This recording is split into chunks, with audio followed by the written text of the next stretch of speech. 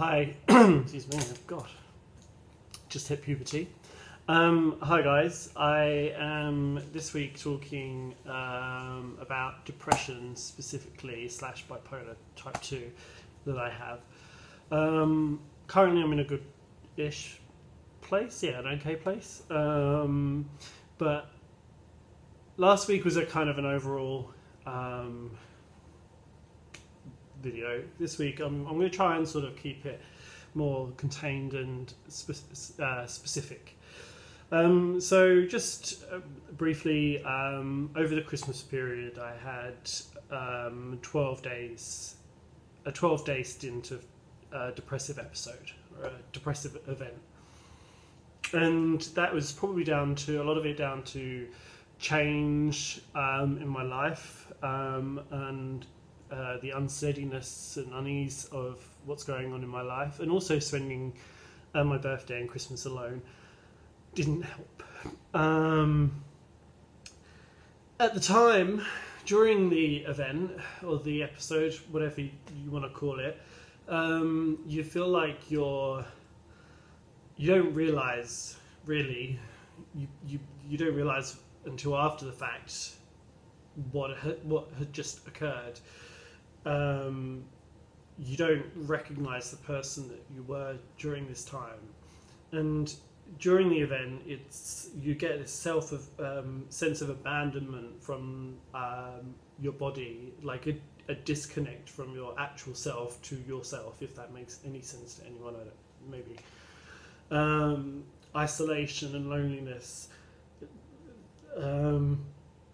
all this stuff that's deep down within you come out, the dark stuff. There's a song called Dancing on Glass, and it has a line, how long till we find the devil inside of us? And that's like really poignant, because depression is about the dark. It's not light, it's not an easy topic, it's not a nice joyful topic to talk about. It's not an enjoyable experience when you have these episodes or events. On average, they go from 10 to 21 days in a row. But I call like this depression, but bipolar 2 is it's a fine line between whether or not my bipolar is playing up or it's just plain outright depression. I shouldn't be getting any depressive episodes because of all the medication I'm on, but I'll save that for another video. But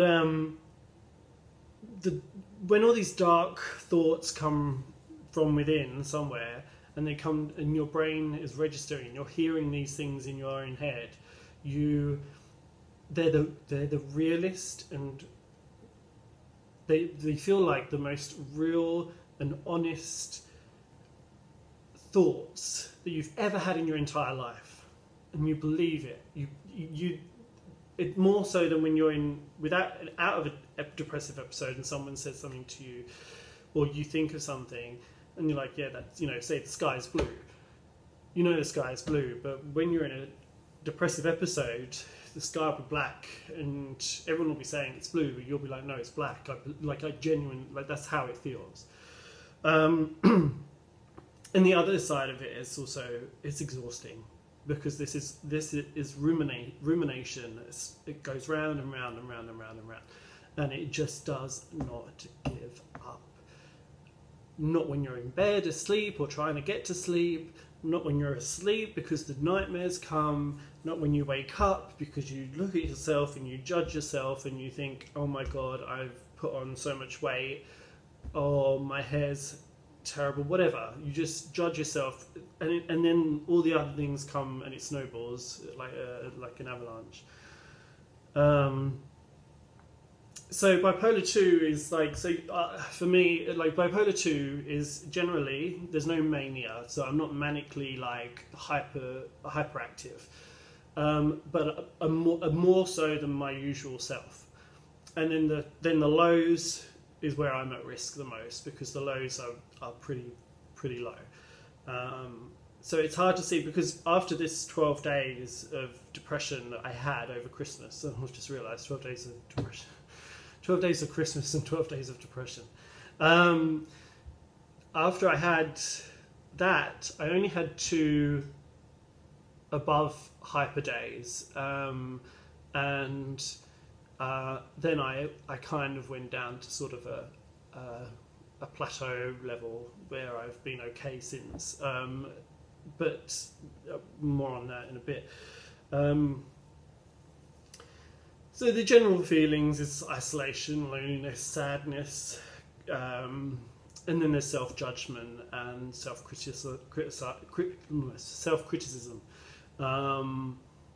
But I think, generally speaking, depression affects most depression sufferers have the core standard.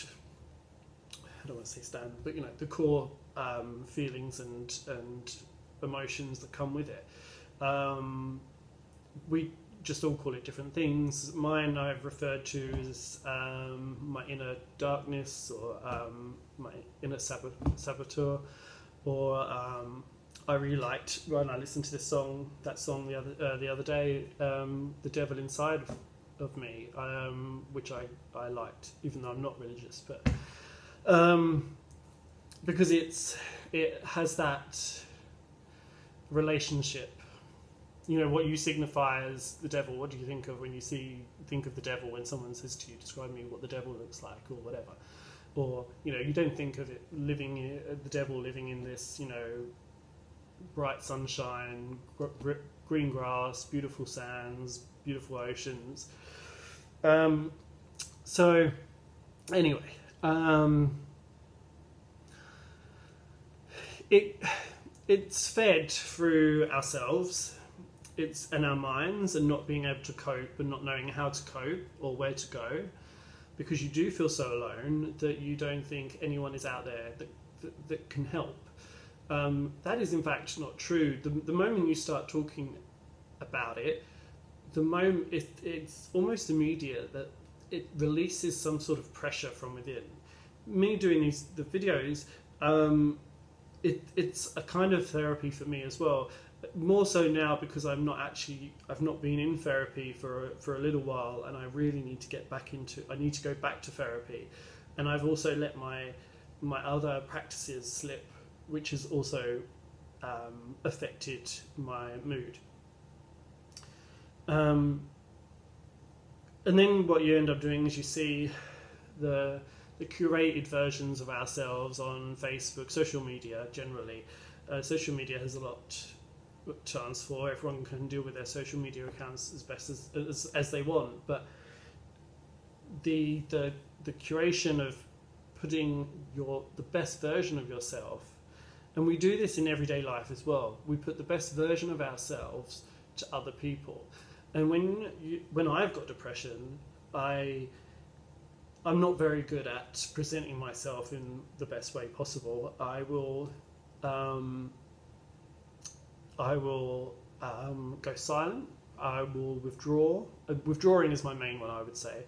I won't reply to anyone. If I do, I'll be quite abrupt, or I'll say I'm fine. Now, to a sufferer of depression, it is okay not to be okay. And to those that don't suffer with depression, or do suffer with depression but see someone else that they think may be having a hard time, or whatever, or may be struggling with something or other, saying to them it's okay not to be okay is not enough. Like, it's great that you can say that, but for me personally, I don't. Just because you're saying it's okay not to be okay, it does not make me feel like I can come to you and speak openly about my things that I'm struggling with. So, just some advice for anyone that's watching is that if you look for the signs in people that may seem like they're struggling, they're withdrawing from your friendship, they're isolating themselves, they're not coming to work as often, when they are at work they're not really present, or they're abrupt and short. I mean, these are my kind of key points, but you might see different things in other people. It's okay not to be okay, but you've also got to act on that and ask them if they're okay. I'm here if you want to talk. Reassure them that they are aware you are there for them, because they in their heads no one's there for them, and you don't want to.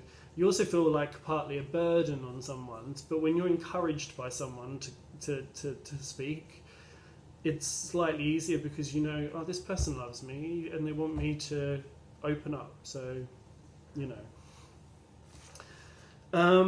So I mean, that's really pretty much sums up the depression side of things for me. There's probably some other things that I've written down that I wanted to. The only thing is that, like, I'll just emphasize is this: when you're in a depressive episode, if you feel like the world around you is just crumbling down, and you have absolutely no idea how to deal with it. You do not have the tools in your brain, in your toolbox, to deal with what you feel is just coming down on you.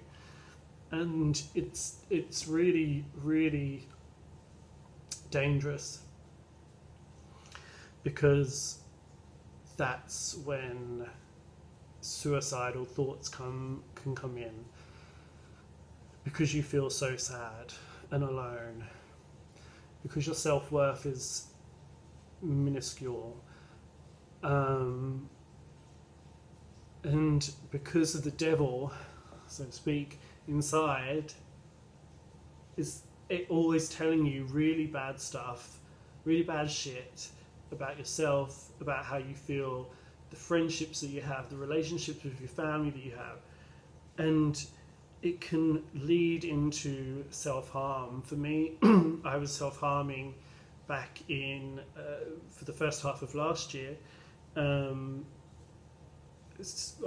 about 8 occasions or something, and it was to relieve the pressure in my head of how much pain I was feeling within. Hurting my arm, cutting my arm meant that the release of pressure from my head, the pain was drawn away from what was going on up here to what was going on my arm. Now, this is not okay. You should not do this. And I have since used other skills to prevent me from doing this. But my point here is that, you know, that it starts at self-harm. And then it was suicidal thoughts, or suicidal thoughts and self-harm, suicidal thoughts, and then acting on a suicidal thought and taking an overdose. So it's really important for people to know that they've got someone to talk to. And it's a great, you know, it's okay not to be okay. Yes, we can say it. It's like saying I love you. But I love you isn't enough. You have to, actions speak louder than words, and you know, and putting that sort of out there to someone that you know is struggling. Hey, you know, you're okay. I'm here if you ever want to talk, or sending them a message, whatever. So finally, I want to just say, here's a couple of tips. So I got out of mindfulness practice a few weeks ago. I'd lost my way a bit, so I've restarted that recently. Fantastic app called Calm, C-A-L-M, Calm app, that does all types of mindfulness practices and meditations, and all it takes is 10 minutes. 10 minutes a day, or I listen to it before I go to bed. I listen to a story before I go to bed, and you just find it helps you. Mindfulness practice is something anyone and everyone can do in every single thing they're doing. I can be very mindful doing this video, or walking down the streets, paying attention to the leaves on the floor, the wind touching my face, the leaves in the tree, etc., etc. Just constantly, if you can do that, you find yourself not thinking about all the other stuff that's going on. So mindfulness, which I'll probably come to again in another video. If you have thoughts of self-harm, a very good technique is getting an ice cube. Or if no ice cubes in your freezer, then a bag of peas, whatever, petit pois, go for it. And hold it tight, as tight as you can, this ice cube, and you'd be surprised at how much that stings. One of the other things that I went and did once, instead of self-harming, I went and got a wax on my body. That certainly did the trick. And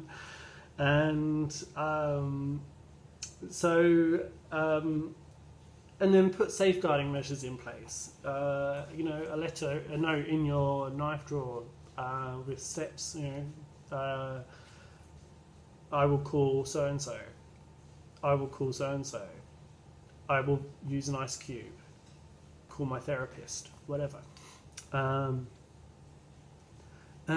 So mindfulness and that. And I'll probably talk about some other stuff in the next video or two. Okay, that's about it, I think, on depression. So that was fun, yay! And I'll do another one next week. Bye.